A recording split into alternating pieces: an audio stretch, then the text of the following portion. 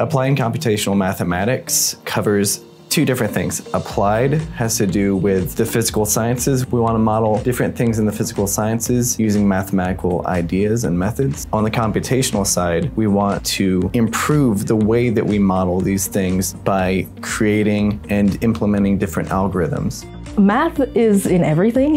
If you have a degree in math, you can really go in any field that you feel comfortable with. Our department really is unique in the sense that we have variety of things to choose from for the graduate students, unlike other departments. And within applied and computational mathematics, we have a spectrum of research topics we cover. It goes from real engineering application into algorithm development, into machine learning models, into more abstract mathematics. So we really have a large spectrum of topics. The students, they get attracted to come here because they have more to choose from.